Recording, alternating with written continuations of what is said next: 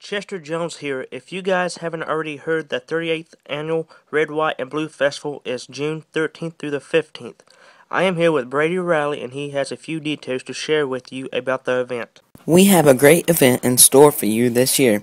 We have great entertainment scheduled, like The Lasting Hope, Southern Comfort, and so much more. There will be a wide variety of food and concessions, like the world-famous Crothersville FFA pork burgers and walking tacos. There will be games and rides for the entire family, and of course you can't forget about the parade.